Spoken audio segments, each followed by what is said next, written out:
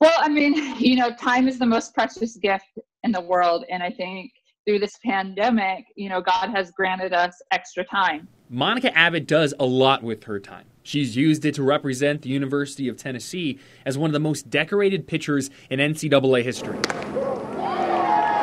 And now, with the return of softball to the Olympics, she's using her time to represent the United States of America as part of Team USA. We really had a conversation about me returning to Team USA and being a part of that process and being part of the team, and what I could do not only from the circle, but as just like a veteran, showing leadership and work ethic and dedication. It wasn't too hard of a bargain they were driving, and I said yes, because it's been one of my greatest joys to wear USA across my chest.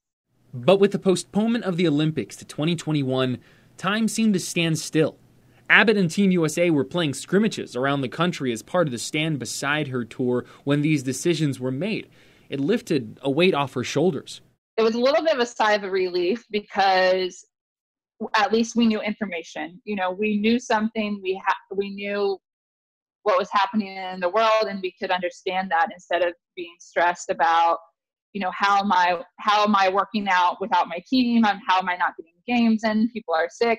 Am I going to get sick? Am I going to get my family sick or get the fans sick? So since then, she's been training at home, but using her time wisely for herself and for the game. I hosted a workout class for softball players, an off-season workout class, and I've done a couple virtual events. And, that sort of time is something that maybe I wouldn't have done if I was in season or if this pandemic hadn't come about. Instead of time lost, Abbott says there's time gained. Something was taken away from us. A season for a lot of the athletes has been taken away, but that doesn't mean that your love and passion for the game can't continue to grow. That doesn't mean your education for sports and for a healthy lifestyle can't continue to grow. Doing my best to use this time as a blessing.